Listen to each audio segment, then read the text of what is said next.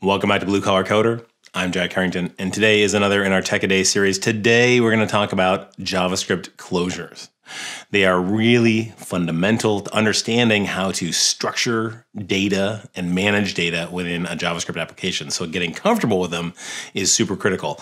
Tech A Day is all about giving you a topic every day and having you work through that if you want to. I really encourage you to do that with this one. After you watch the video, maybe later today, just pull up VS Code, play around with it, bring up the inspector in Chrome and just try it out. Make sure that you feel comfortable with closures. I'm telling you, every time I do an interview when it comes to JavaScript, and I do a lot, I cover closures. They're that fundamental. The other thing is we're going to cover this in a blue collar coder way, meaning that I'm going to just be very practical about it. We're not going to talk about functional programming concepts. We're not going to talk about monads and f of x equals blah, blah, blah, blah. This is going to be very practical, the kind of stuff that you're going to use on the job. All right, let's jump into the code. Okay, so the canonical closure example I've seen is the add one function. So this is not a closure function. This is just going to take a and return a plus 1. So let's try that. Let's add 1 to 5. And what do you know? You get 6.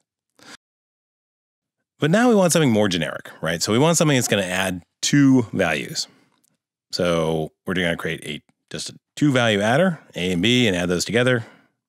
But we really want to freeze one of those. We want to say, hey, we want a function that always returns X, but we want to be able to create that function on the fly to add that X value. So here we've got a functor, which is a function that creates new functions. It's called createAdder. You give it an add amount, and it returns a new function that takes one argument, value, and returns val plus that amount. And what happens is that JavaScript sees when you're creating this function that it requires add amount. So it captures that at that point, captures that value, and then creates that function. So let's create that with 1. And now we've got this new function called closure add 1. Now you don't need to name it closure, but I just did for clarity's sake. And we're going to go do the same thing. 5 plus 1 is 6. Nice. So let's go and create one that does the same thing but adds 10. And now 5 plus 10 is 15.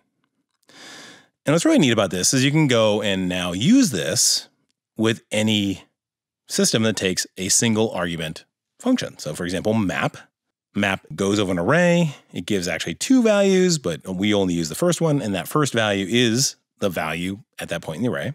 And so now we map over 1, 2, 3, 4, 5 with our closure add 10, and we get 11, 12, 13, 14, 15. All right, let's try something else. So let's create a counter. So we'll start with a global counter. Terrible. And we'll create a simple counter that when you invoke it, it returns the counter plus 1. And so it's just going to keep going up and up and up. So let's start at 1, then it'll go to 2, and so on. And it's altered the value of counter because it's global. But let's say we want to have multiple of these things. We could have a global, it's got an array, blah, blah, blah, blah. Oi, don't want any of that. So let's go and create another one of these functors. So we're going to create one called createCounter. It's going to have its own local called counter, and it's going to return a function that does exactly the same thing as simple counter. So we'll go and create one called counter1, and it returns 1. Now we go create another called counter2, and it also starts at 1. Now let's hit up counter1 a couple of times. Now counter1 is 3, and let's hit the counter2, and that's back at 2. So every one of those is self-contained. And this is another key element of closures. Closures allow data hiding. So counter, in this case, is hidden within that closure. It's not accessible anywhere else. And this is really interesting because JavaScript doesn't have a private keyword, doesn't have privacy like that. So this is actually a way to create a private variable. All right, so let's take another practical example. So now we've got essentially an API, or the world's worst API. It gives we have a name fetcher, first name fetcher, last name fetcher, email fetcher. For some reason, our API is structured so that every one of those is its own thing. Each one of those is a function that has a callback, and it calls back with the data. We're not going to do any asynchronous stuff here because that's going to give Quack a problem. So we'll just do it synchronously. Asynchronous, synchronous, it really doesn't matter here. All right, now we're going to create a functor called create collector. And it's going to have a store, again, hidden within it. And it's going to return a function that's a callback. And that callback is going to take data or null if there's no data. And then it's going to merge that. So it's going to create a new store object every time where it has the original contents of the store plus the new incoming data merged together. And it's going to return that new store.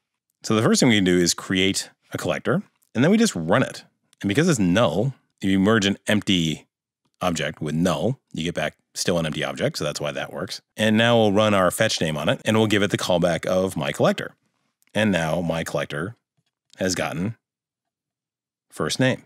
And then I can run it again on the last name. And now I've got first and last name. And I can run it again on the email. And now I've got the entire set. Nice, right? All right, so let's play again with another thing. So we're going to start capturing things from different scopes. So we have another global, boo us. It's a first name. And I'm going to create a functor called make name that also takes a last. And then it's going to return a function that merges first and last together.